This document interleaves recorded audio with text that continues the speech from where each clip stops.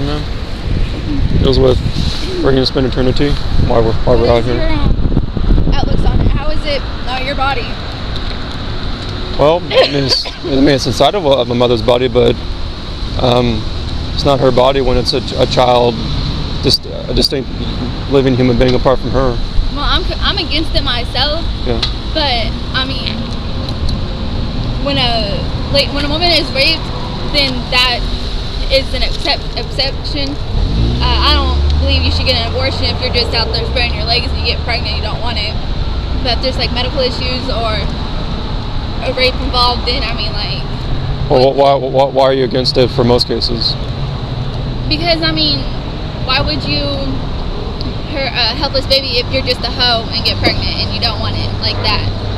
You know, but I mean, there's why? Adoption looks, you can go put up for adoption, but like if you get raped and you have to deal with that, then.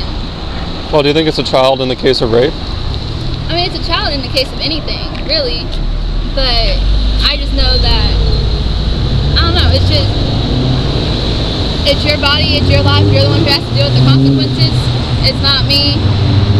Do what you want to do, it's whatever. You know, I can frown upon it, but I can't judge someone over it.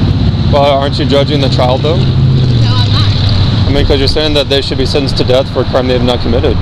For the crimes of their father, right? I mean, you're saying it's okay to murder them, right? For the crime. I'm not saying it's okay to murder nobody. I'm just saying. Or you're saying it's okay for their mother to have her child killed in the case of rape. I mean, that's murder. I mean, well, why would you want to look at a rape baby? Well, a lot of mothers who are raped, they've given birth to their children and they love their child. And like we think that murdering the child conceived in rape is going to solve her problems. It actually doesn't. I personally know this kid whose mom was raped by 6 black guys, and she was mentally impaired and fucking deaf and half blind. And the way he had to grow up, he says every day that he wishes that his mother would have done that. Well, only the Lord has the right to take life, not us.